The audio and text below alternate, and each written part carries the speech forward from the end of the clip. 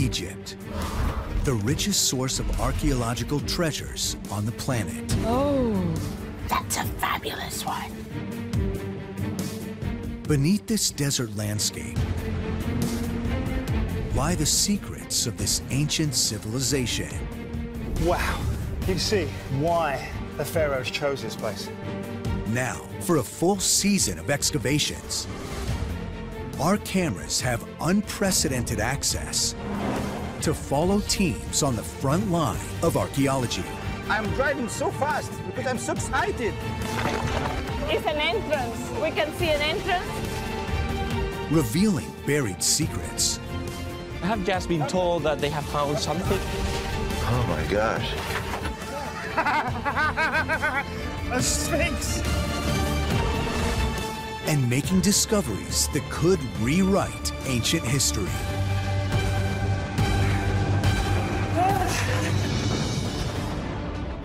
This time, the hunt for the lost tomb of Queen Cleopatra. Colleen searches for clues in the hieroglyphs. Here we see Cleopatra as the goddess Isis.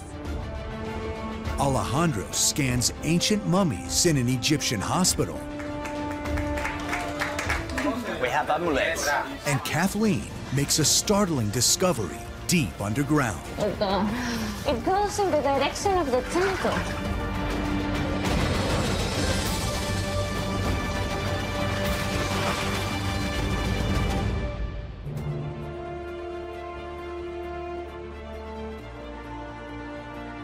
Ancient Egypt, a kingdom of great pharaohs and a cradle of civilization.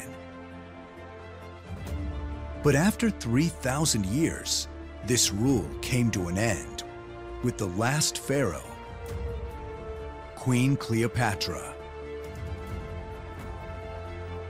For centuries, this enigmatic woman has captured the imagination of the world.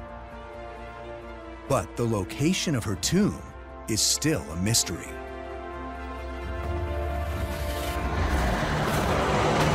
Today, archaeologists across Egypt are on the hunt for clues. Renowned Egyptologists Colleen and John Darnell are experts in decoding hieroglyphs. They're on their way to the Valley of the Kings. We're headed to the location of the burials of nearly every pharaoh of the New Kingdom. The valley is a rabbit warren of 65 hidden tombs. They form one of the greatest royal cemeteries in the world, but not all of them are finished. This morning we're going to the unfinished tomb of Ramses XI. It's the last tomb begun in the Valley of the Kings, and many times unfinished things in Egypt can actually tell you a little bit more than the completed product. Ramesses XI reigned over 1,000 years before Cleopatra. But when he died, his tomb was never used. So here you can see just the initial phases of the tomb decoration, but it's already a beautiful depiction of Ramses XI. You know exactly who we're looking at because of his cartouches, his name rings in front of his face. Looks like they've laid out what would have been remarkable illustrations and texts early in the initial part of the tomb. The tomb of Ramesses XI is located in the east of the Valley of the Kings. Its cavernous chambers and pillared halls reveal how the pharaoh should have been buried. But the back of the tomb is unfinished. After 500 years of Egypt's kings and queens being buried in the valley, Ramesses' tomb marks the end of an era. Ramesses XI abandoned the Valley of the Kings, and no more pharaohs were buried there. This is very much the end of a legacy. This is the end of kings being buried in the Valley of the Kings, but it's also the start of something new, of continued royal burial that really ends with Cleopatra. Historians believe this royal burial site was abandoned because of looting, but no one has found the cemetery for the last pharaohs of Egypt, Cleopatra and her family line. So where could it be? After the valley fell out of use, eventually Egypt's seat of power shifted north to Alexandria.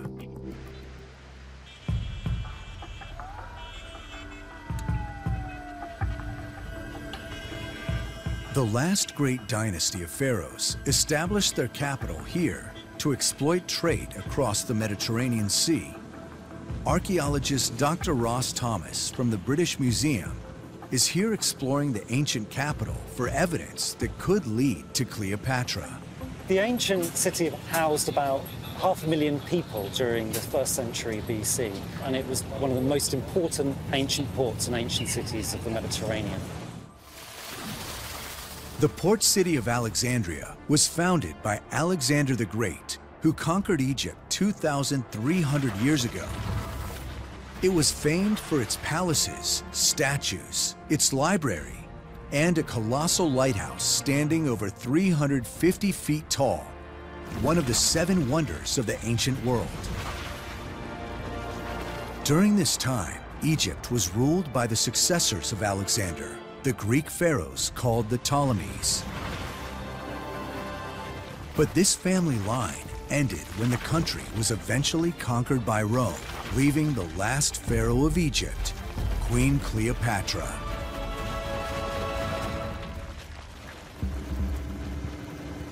Many archaeologists think Cleopatra will be found in a royal cemetery somewhere in Alexandria, the capital built by her own family. But searching here is difficult. The ancient city was hit by a series of earthquakes, and much of it now lies beneath the waves. So do we have weights here? Yes. عتيم ده اللي فيه 150 عشان ما تلخبطش مع حاجة تانية.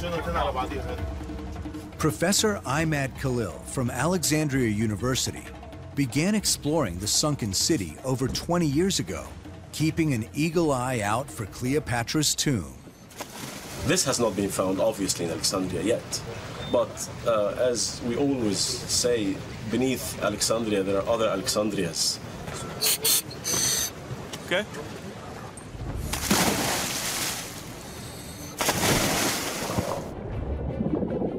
The evidence of Cleopatra's ancient capital is strewn across the seabed.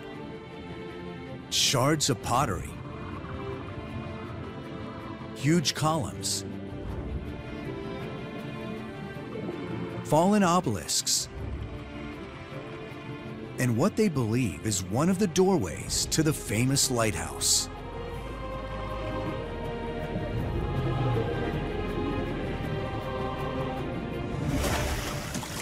There are scores of columns and column bases, hundreds of blocks, really large structural blocks. I think we managed to see part of an obelisk and part of the doorway of the lighthouse. So it's really something. Yeah. Every dive provides new data for Imad and Ross to research, but there's no sign of Cleopatra or her family's graves. Well, you'd assume that they'd want to be buried in their own city. Normally what you have is a royal cemetery with all the burials for the kings and queens. But what if Cleopatra wasn't buried in Alexandria at all? One woman thinks everyone has been looking in the wrong place. 30 miles west of Alexandria, in an ancient city called Taposiris Magna, there is a little-known temple. Here, Kathleen Martinez, a qualified lawyer turned archaeologist, is on a quest. So this is one of the exciting moments of an excavation. For the past decade, she has been building a case that Queen Cleopatra is buried beneath this temple. I want to be an archaeologist since I was a child, but my parents convinced me to study law, and I became a lawyer. But all this knowledge and this information that I had as a lawyer, I combined with archaeology, and this is how I follow Cleopatra's steps to Taposiris Magna. Kathleen is from the Dominican Republic in the Caribbean, but 13 years ago, she gave up her law work and started excavating here at the temple. We have uncovered so many important structures that prove this temple functioned as a temple during the time of Queen Cleopatra and the Greek pharaohs. So this could be the perfect place for Cleopatra's lost tomb. At the age of 18, Cleopatra became pharaoh when her father, Ptolemy XII, died. She went on to rule for 21 years. Faced with the threat of a Roman invasion, she formed alliances with the enemy, first wooing Julius Caesar and bearing his child, followed by a relationship with Mark Antony. But in 31 BC, the Roman navy, led by Octavian, attacked Egypt. To avoid capture, legend has it that Cleopatra committed suicide with the bite of a venomous snake.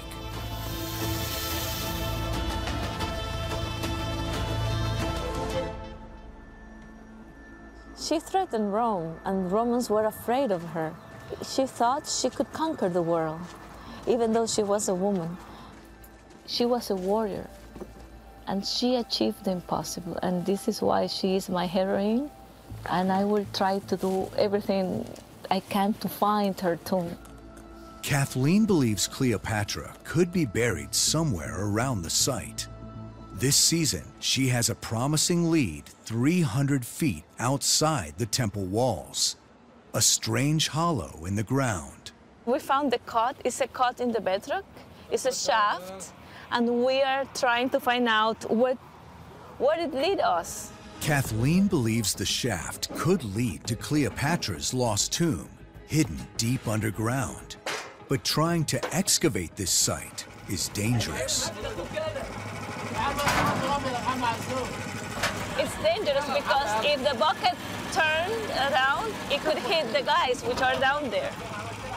With the potential to break through into an underground cavity, they're worried the floor of the shaft could suddenly collapse. Any second it will go down.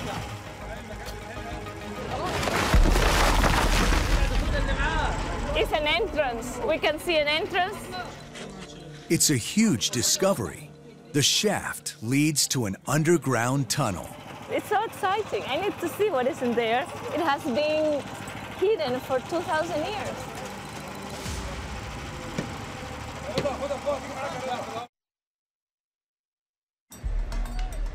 Across Egypt, the hunt for lost tombs continues.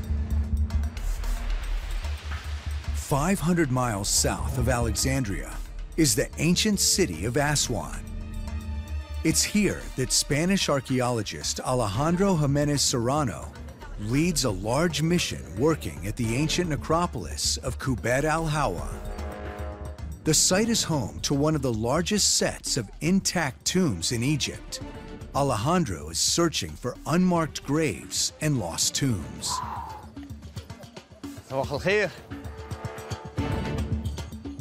This sprawling site is even older than the Valley of the Kings and is thought to be the burial site of many wealthy nobles.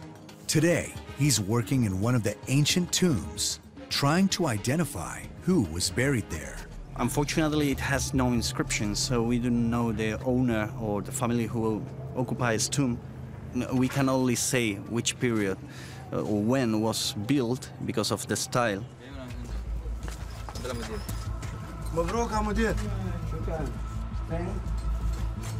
But deep inside this tomb, the team has just unearthed 2 buried mummies. As they clear away the sand, Alejandro makes a startling discovery. It's the edge of a beautiful golden death mask. Wow.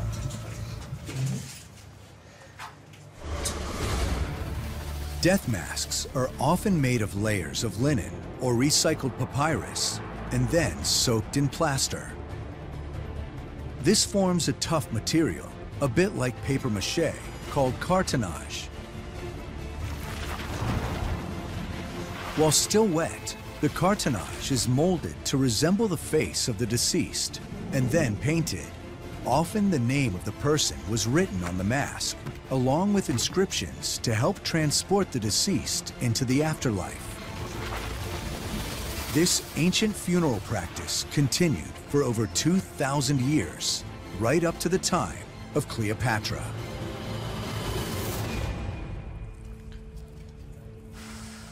And the quality of the cartonnage is amazing, the colors, and it has text, and it seems that it will be possible to read the name of the original owner. But before Alejandro can try to put a name to this ancient body, his team will need to extract the fragile mask. They use soft paintbrushes to remove the sand grain by grain, and then strengthen the mask with paper coated with resin to stop it from breaking.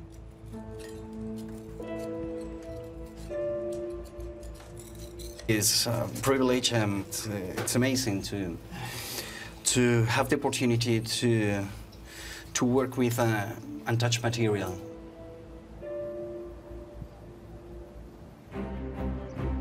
Back at Taposiris Magna, They take such a good care of me. They are not used to women going down the shaft. Kathleen Martinez is descending into a 2,000-year-old shaft. She believes it could lead her to the lost tomb of Queen Cleopatra. But there's a problem. God, the tunnels are full of water. The vertical shaft descends 20 feet down and leads to two narrow tunnels. We have tunnel, which is perfectly cut in the bedrock. One, it seems to lead to the north, and the other goes to the south.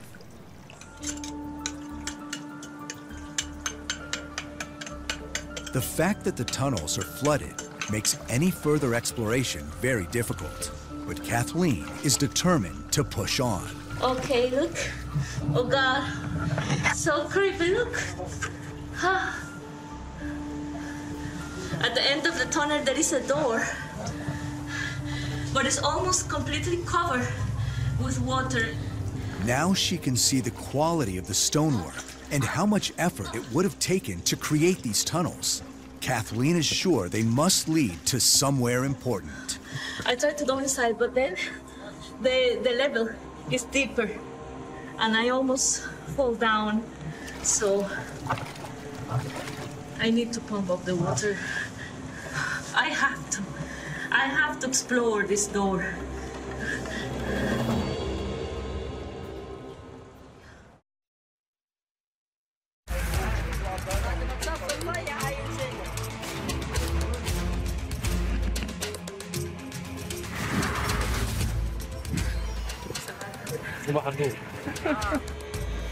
Kathleen will need to find a water pump before she can explore the flooded tunnels any further. You cannot walk there or crawl because of the water. It's unsafe. It will be one of the greatest adventures in the excavation now because we need to know what is in there. Kathleen is convinced Cleopatra's lost tomb is hidden somewhere around this site. She has evidence the temple is linked to the Egyptian goddess Isis. Kathleen thinks this is her biggest clue so far. Archaeological evidence that the temple was maybe the most important religious center for Isis in the north.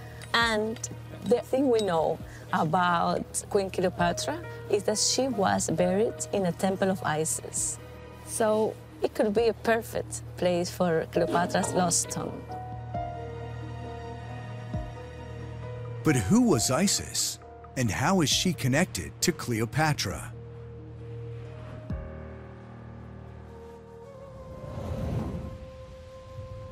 "380 miles south of Taposiris Magna, on the banks of the River Nile, parts of this vast temple site are dedicated to Isis, who was a well-loved Egyptian goddess in Cleopatra's time.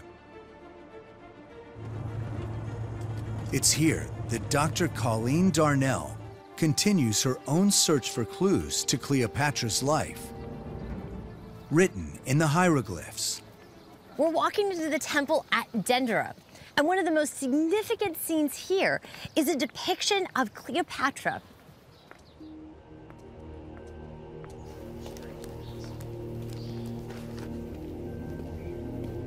The temple was first built 2,000 years ago and became a major place of worship for ordinary Egyptians. Through the centuries, a succession of pharaohs carved their names and images here so they could be worshipped, including Cleopatra. So the title here is Lord of the Two Lands, referring to Upper and Lower Egypt. Cleopatra. Cleopatra made a shrewd decision. On the temple, she wears the symbolic headdress of Isis. Here we see the famous representation of Cleopatra as goddess Isis. Here we have Cleopatra and her son Caesarion. So Cleopatra has a long wig, the horns and sun disk, and ostrich feathers behind that. Cleopatra wanted to be seen by her subjects as the earthly incarnation of Isis. She was making a profound connection with one of the most popular goddesses of the time. Isis was famed for her powers of healing and protection, and was adored by both Egyptians and Greeks. By immortalizing herself as Isis on the temple wall, Cleopatra hoped to keep the full support and love of her people. And it worked. For Cleopatra to step into the role of Isis really proclaimed her identity as divine ruler.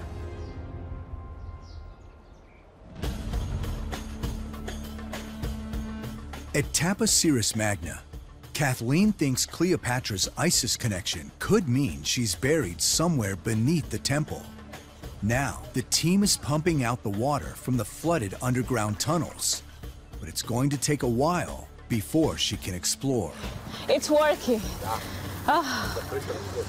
Alhamdulillah. It's a big relief to see it working. Imagine, today or tomorrow, we're going to be able to explore. It's so exciting. Kathleen believes Cleopatra could be buried in an underground chamber, and the tunnels could lead her to it. She originally found the location of the shaft using radar technology, but with the potential for a huge discovery just feet away, she has brought in more sensitive military-grade equipment to look deeper into the rock. For me, the future of the excavation is ground-penetrating radar. It's a technology that was used for military purposes, searching for tunnels and searching for cavities. And this technology is perfect for what I am looking for. So we can work here, make a profile here. As they move the radar scanner along, it fires radio wave pulses into the ground. So here we are going about 15-meter depths. The data from the scan will have to be sent away for analysis. It should reveal any hollow cavities hidden underground, and possibly even the location of Cleopatra's burial chamber. I always, so excited about this. Back at the excavation site, everything is resting on the team pumping the water from the underground tunnels.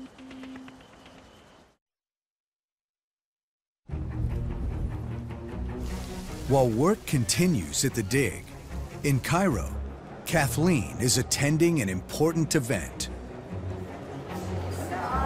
Hey, what do you think? Nice. Oh my God. At the Egyptian Museum, hundreds of Kathleen's finds have been chosen to go on display for the very first time.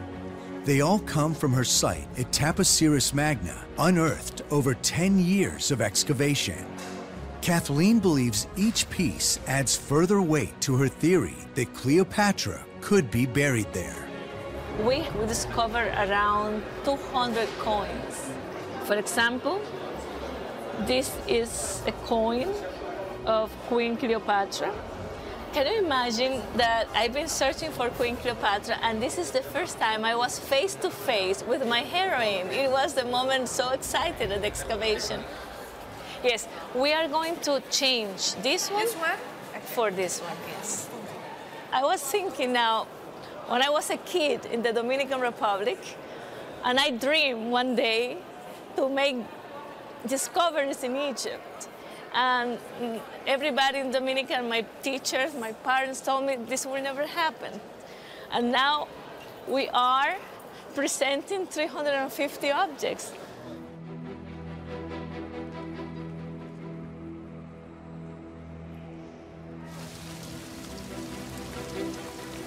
For someone who started as an amateur archaeologist, Kathleen now has the eyes of the world looking at her finds. Desire to change history.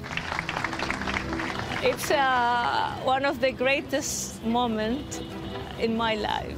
Of course, the exhibition, it's only a presentation of a work, but the real work, the one we're really excited about, is to be on site and continue searching.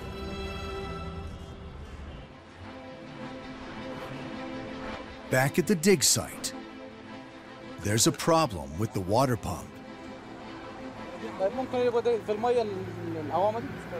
Mohammed, what happened?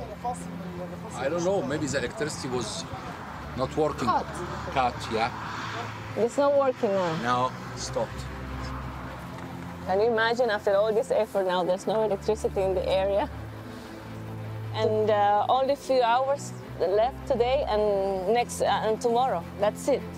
Kathleen's government permit to dig at the site only lasts for one more day. She's now racing against the clock to explore the underground tunnels. We face so many challenges, but we never give up.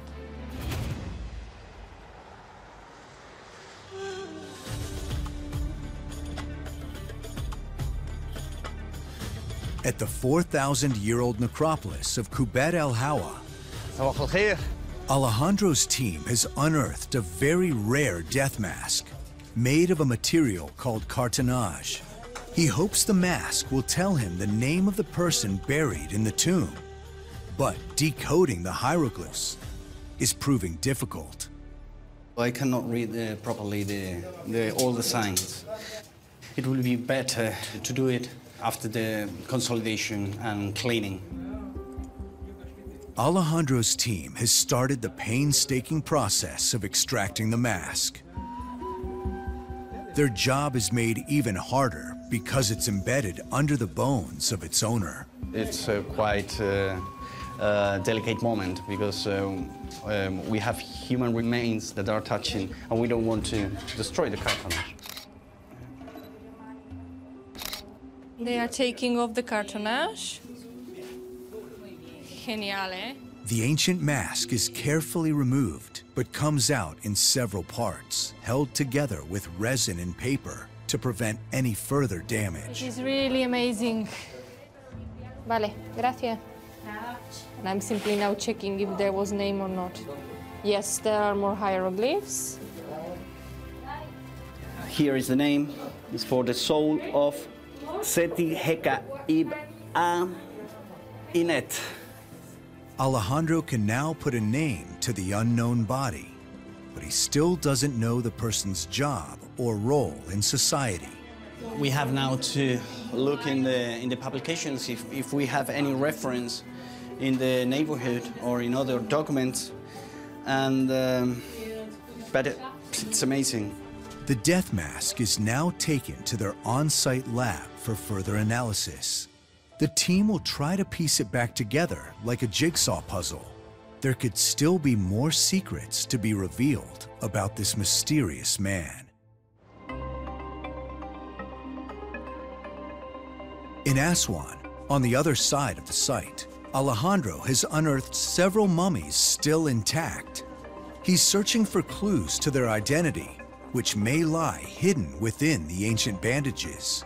But to keep them intact, Archaeologists are no longer allowed to open up the wrappings. 100 years ago, it was common just to cut the wrappings. Today, we are lucky to have non-invasive techniques. And the idea is that we are going to take to the University Hospital in Aswan, where they have very good CT scans. By scanning the bodies, Alejandro hopes to examine how they died and also to see if there are any funerary objects hidden inside. We have the possibility that he could have a dagger or a metal object inside. We could confirm the age of death. If he suffered any kind of disease, definitely the CT scan will tell us a lot of information.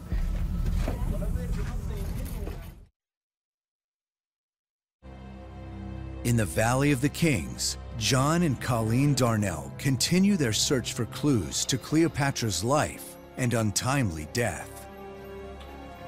Deep in the tomb of Pharaoh Seti I, they're examining inscriptions that could shed light on how Cleopatra chose to commit suicide.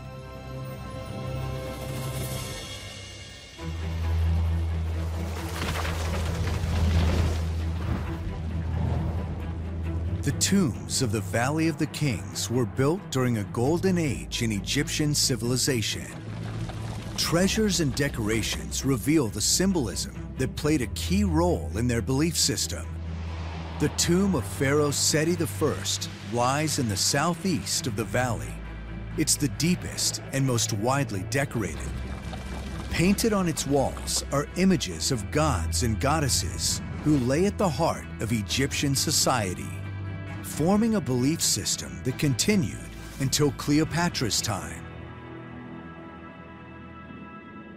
Here deep in the tomb of Seti I, we see a fantastic depiction of the goddess Wajid. She's labeled here in the hieroglyphs, and she is the cobra who sits on the brow of the king.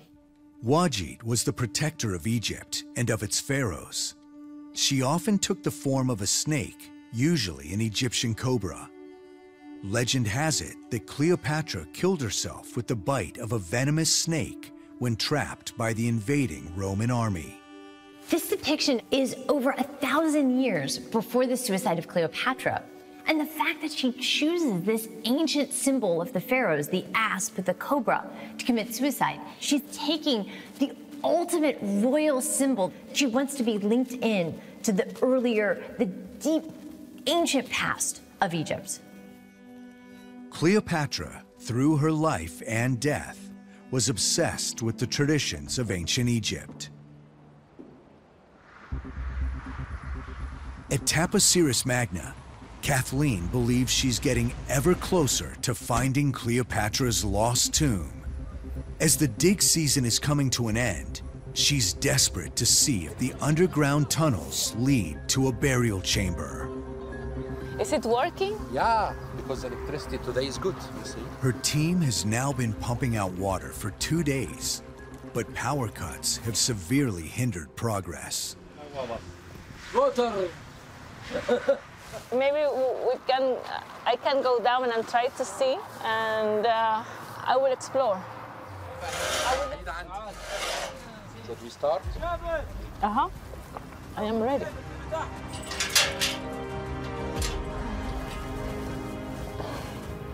Okay.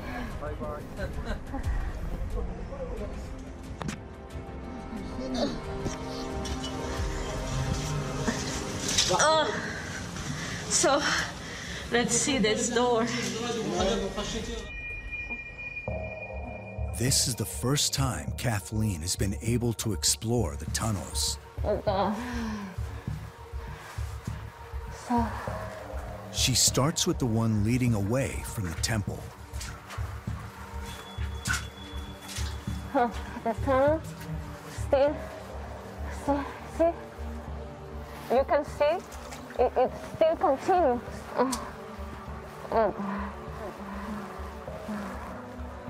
It continues.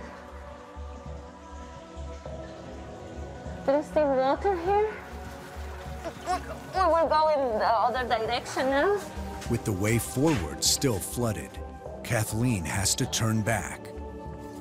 She now explores the second tunnel.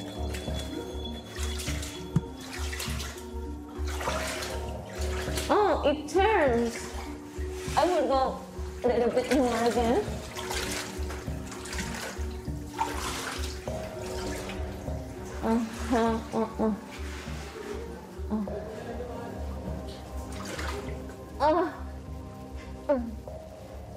It continues. It goes in the direction of the temple. You see, it's a huge cut they made in the bedrock here to turn. This is a great discovery. Definitely something very important is happening down here. These tunnels would have taken months or even years to carve out by hand. Alhamdulillah. Kathleen believes they must lead somewhere important. It was incredible. Now we know a lot about this shaft. Unfortunately, we could not see the end of this tunnel. There was a lot of water. With her permit about to expire, Kathleen's excavation must come to an end. But there is still a chance that the data from the ground-penetrating radar might reveal if the tunnels lead to a tomb. Now we are waiting for the GPR results. So I have to be patient and wait.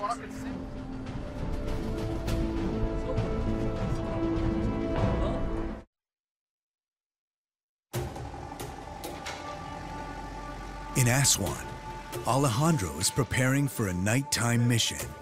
He's about to transport 6 ancient mummies across the city to a local hospital. He's arranged to use their medical scanner after hours to see what may lie hidden inside these ancient bodies. Mahmoud, ممكن مع أسامة في العربية. For security, a police escort joins the convoy. Well, tonight we are going to do the CT scan. The idea is to use a non-invasive technology to try to know something about how they were buried, the pathologies, the possible diseases that they suffer, the cause of death, gender, age. The CT scanner should be able to see through the wrappings to the bones below, but Alejandro is still worried about damaging the fragile remains. Mummies are very delicate, so you have to think that they have been wrapped more than 2,000 years ago, so they might suffer damages. Well, let's go. Hello? Inshallah. We will arrive in 5-10 minutes maximum, okay? Oof. We have to take this opportunity to get as much information as possible. So, we will see. Alejandro's nighttime activities have attracted the attention of the local press. I will ask to the journalists, please, to leave to the specialists to make their work. Please, which one will we start now? Which one? This one. Okay. Yes. The mummies are wrapped in cloth for added protection inside the scanner. It works by taking a series of X-rays at different angles to create a 3-dimensional image of the body. We are just checking if the scan was right. So far, very little is known about these mummies, like how they died and whether they were old or young. Alejandro is trying to piece together their identities, hoping to discover any new clues to make sense of their lives and ultimately their deaths. And Maduro. The first analysis of the body shows that he was over 60 when he died. So now I have to choose who is going to be the next. Okay, let's go. Well, now we have something very interesting.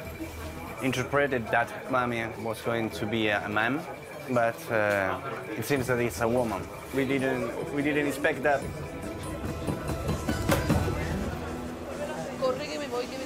As the final body enters the scanner, the archaeologist spots something amazing. Tiene los amuletos. Sí, pero los tenía. We have amulets, together with the scarab, winged scarab. Tiene los amuletos. The scan reveals an elaborately carved amulet in the shape of a scarab beetle.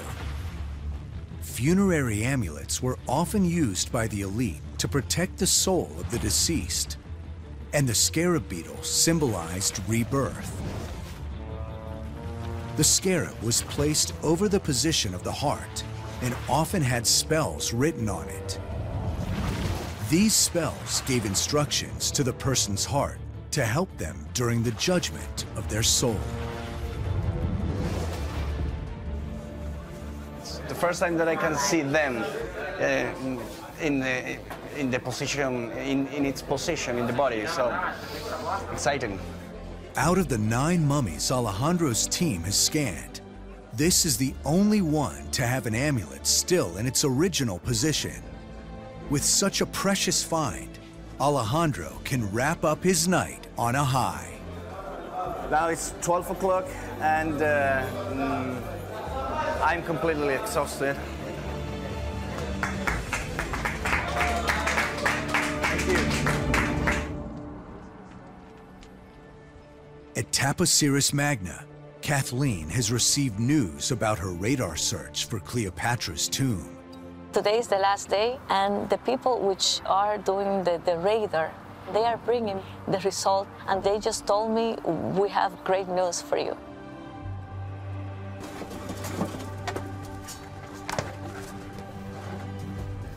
So tell me, what is the good news we have?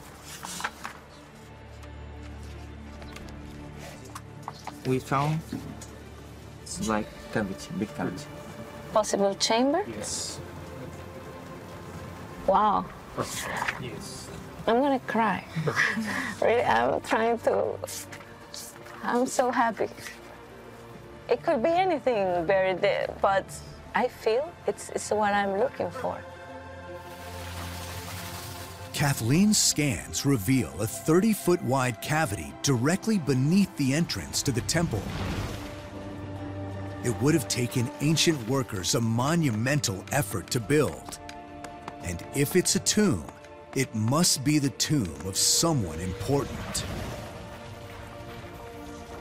This could be the perfect hiding place for the last queen of Egypt, Cleopatra. The tomb could hold her royal treasures, and its discovery would be one of the greatest finds in the history of archaeology. So the room is big, and this 10 meters. 10 meters room? Wow. For Kathleen, Cleopatra's lost tomb could now be within her grasp. I'm just really excited and I'm touched. It's something that really important, precious, something very precious I try to hide there. So I think this is the final stage of my search. It's been an incredible season for Kathleen and her workers, but with her permit now expired, she must secure the site and continue her search for the chamber next year. Next season, I will come back. This is the moment that I was waiting for. Now I know exactly where to continue.